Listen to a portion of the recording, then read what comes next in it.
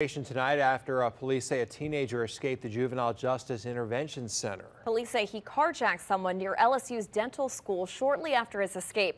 Ashlyn Brothers joins us with details. Megan Lee, a law enforcement source, tells us Carlos Taylor is no stranger to the juvenile justice system, calling him a repeat offender. Our source also saying Taylor was 16 years old when he allegedly committed the crimes that got him arrested last week. You're looking at the latest teenager to escape the Juvenile Justice Intervention Center. That's according to the NOPD, who identified Monday afternoon's escapee as Carlos Taylor, who turned 17 last Tuesday. Police say Taylor carjacked someone near the LSU School of Dentistry on Florida Avenue around the same time he escaped. Campus is usually really safe. LSU Health New Orleans says a woman was waiting in the car during her child's dental appointment when an unarmed individual approached her, demanding her keys. They say the woman complied, and the individual drove off with her car. Students received this alert notifying them of the incident at the school's patient parking lot too.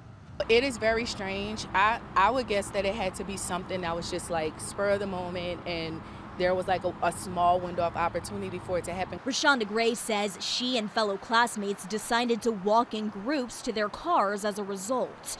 In a statement, LSU Health New Orleans went on to say it's committed to ensuring everyone's safety and security, adding it's aiding the victims and it's deployed additional security to the area. You never expect that. Like, campus police are always riding around. They're always circling the parking lot. The NOPD says officers arrested Taylor last Friday on charges of aggravated assault with a firearm, among other weapon charges.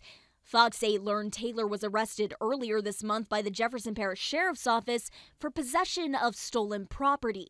He was turned over 2 days later to the NOPD on unrelated charges. It is heartbreaking to find out that it was someone that young. Like, so many crimes are being committed by people that young. A law enforcement source tells Fox 8 Taylor escaped from another jail when he was 12 years old.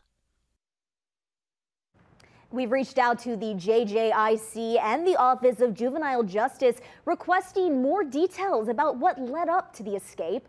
We're waiting to hear back. If you see Taylor, you're asked to call police.